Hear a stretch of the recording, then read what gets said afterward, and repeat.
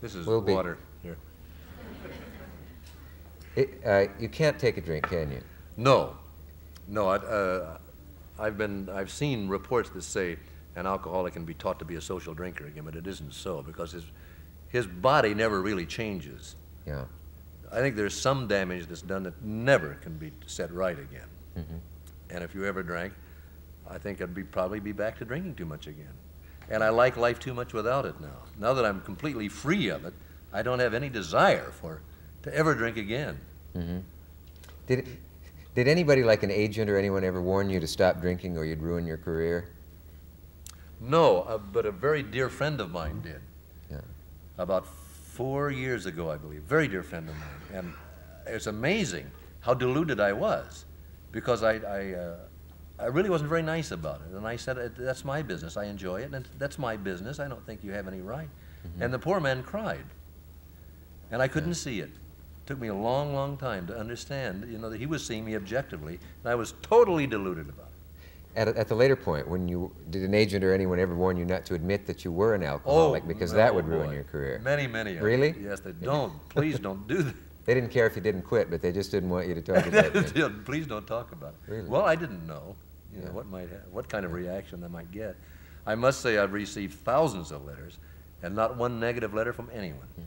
Not one, which I think shows that at least we're changing. That it doesn't have the stigma that it used to have.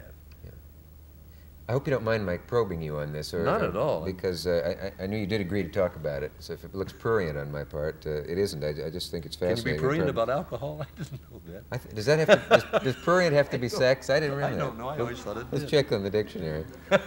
Are you addicted to that? Oh, I'm sorry. Yes, I don't know what I meant. My tolerance level isn't what it was. But when it increases, look out. Wait a minute. I had a family on this show. It was really quite a gripping interview to do and certainly to watch, who on one of those alcohol shows where the mother and the father and the daughter who had found the mother with a bullet in her head, having tried to kill herself.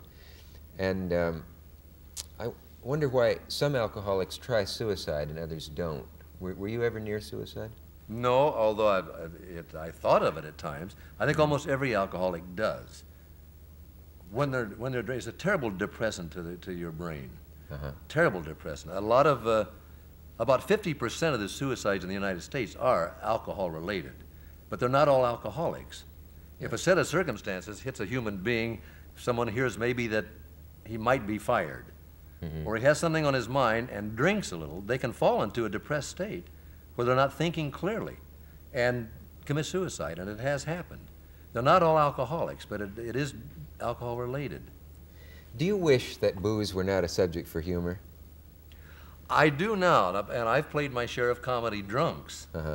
I did on Broadway, as a matter of fact, in a review. It was my big thing to come out in one and do a drunk. Do you wish Dean Martin would let up on the booze humor? I don't like to get that narrow-minded about it, really. I don't like to be a crusader or have missionary zeal about booze. A lot of people can drink socially, and they don't have any propensity towards alcoholism. They'll never become alcoholics. There are a lot of non-alcoholic, irresponsible drinkers who drive and do such things as that. But unless booze could just disappear from the face of the earth, I don't think there's anything that can be done about it. Did you drive when you were drunk? I have. Yeah. Yes, I have. Fortunately, nothing ever happened to me. Did you roll a car over once alone? Was that I had a wreck in a sports car that was not related to alcohol. I happened to be sober at the time. Gee. There's a negative lesson in that, I guess. Yes. Can you tell what the worst aspect of it is when you're drunk? Is it looking back over it all?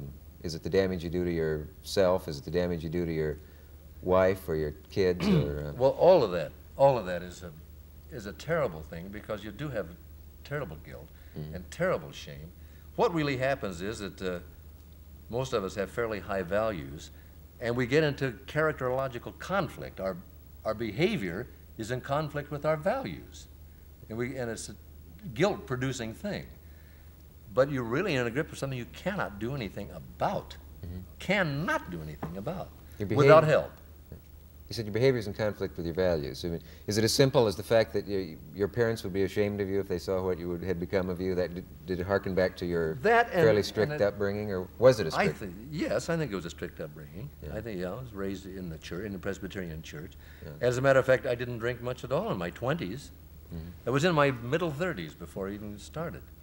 And then it was social, you know. I was one of those people who was bound to be trapped and didn't know. Yeah. Just had no way of knowing. That's why I'm talking about it now. There are ways to know. Is there a test people can take, or will there ever be, where they take a piece of litmus paper or something and find out if you're a potential alcoholic? I think probably. Just in the last year, they found out an awful lot about what it does physically, how it affects people who might be alcoholics. I think the day will come.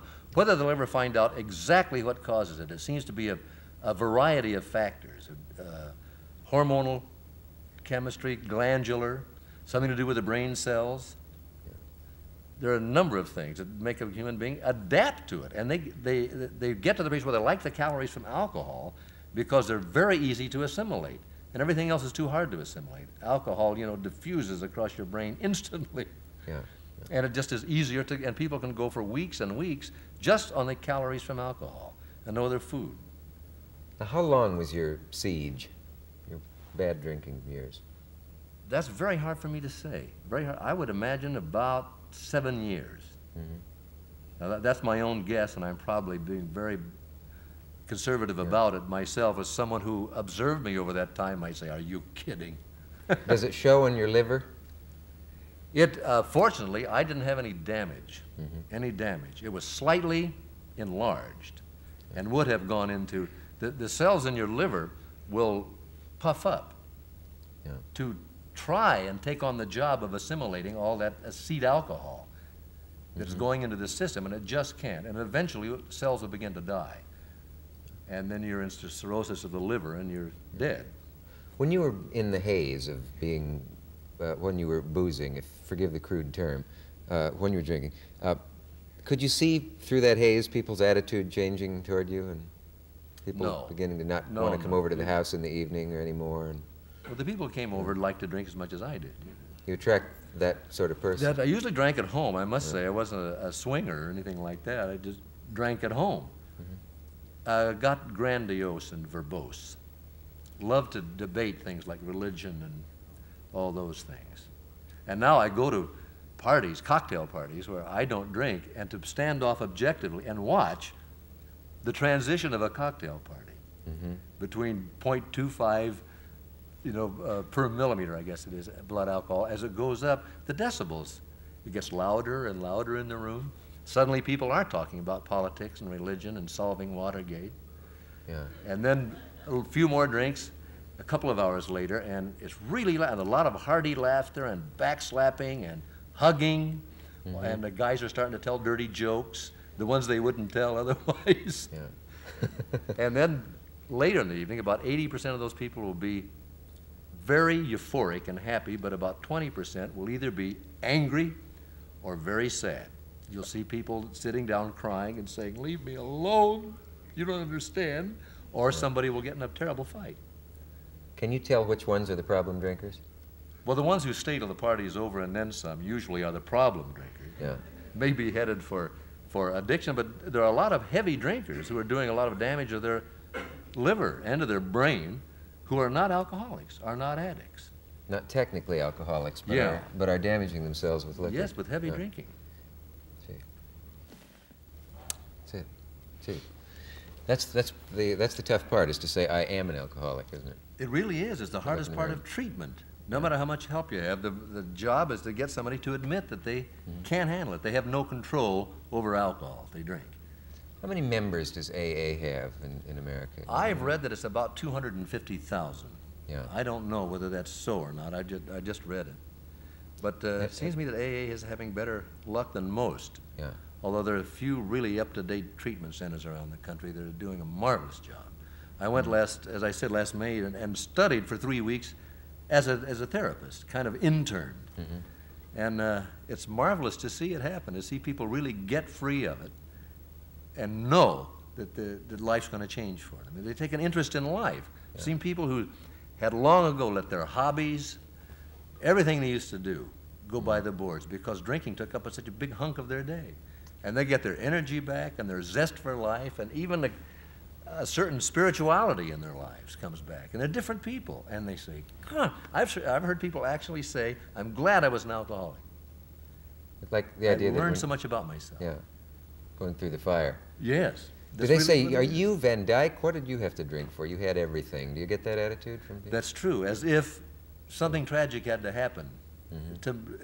That's the common belief about alcoholism, unfortunately. That there's something terribly wrong in your life or you wouldn't do it.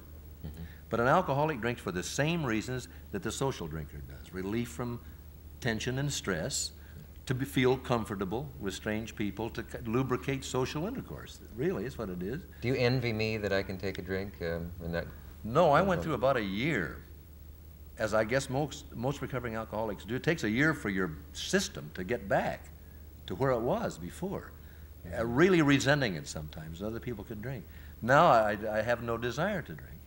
And I don't envy people who do at all. Yeah, that's good. We have message. We'll be right back.